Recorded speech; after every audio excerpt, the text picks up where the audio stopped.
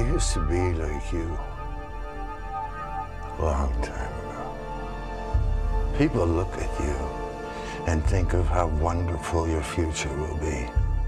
They want you to be something special. Hobo with a Shotgun is about a hobo that strolls into this really crazy town, and it's really corrupted, and all he wants to do is save his money to buy a lawnmower so he can start a new way of life and kind of work his way up in society. But this world of crime just kind of takes over his dream, and so he ends up being confronted with a moment in a pawn shop where he has to make a sacrifice to either buy a lawnmower or buy a shotgun and start cleaning up the streets. Instead of buying a lawnmower, he picks up the shotgun from the wall and goes, F it.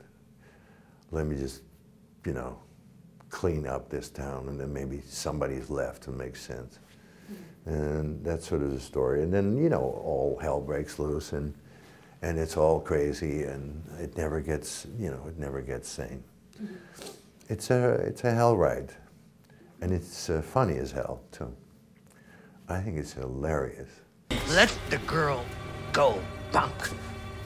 I'm making a citizen's arrest.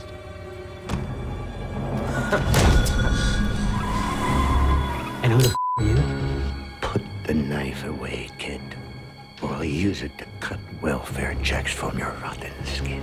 Rutger Hauer, for me, is a childhood hero. Like when I first saw The Blood of Heroes, which is also called Salute of the Jugger, and The Hitcher, I was just so blown away by his on-screen presence. I'd never seen anything like it. Just the look in his eyes on camera is just so, there's so much mystery behind them. And when our distributor asked me to write down my list of my top 5 favorite actors who I'd love to play the role, I thought, man, Rutger Hauer would be absolutely perfect for this, but there's no way we'll ever get him. It'll never happen. But I thought I'll write him down just so people have an idea as to the kind of actor I'm going for. And sure enough, they got a hold of his agent, and the next thing I knew, he requested that I get on Skype with him and have it. I'd never been on Skype before, and I had to have a conversation with him over that. And I can remember that day being so nervous. I read the script, and I thought there were a few things missing, and he agreed and said, yeah, that's why we would love to have you.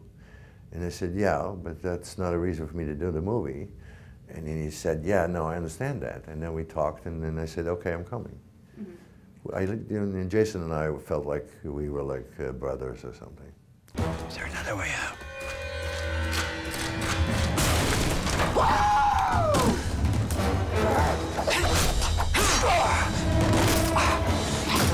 What you can expect is you're going to see things that you wouldn't normally see in a movie theater. And there's a lot of things that we got away with that I'm still shocked that we actually we're allowed to shoot them and put them on the screen. So I think it's an experience that you're not normally going to get. Am I going to say what you need to take away? No. That's like, what do you learn from this movie? You learn how to have a blast. Maybe you'll end up like me, a hobo with a shotgun.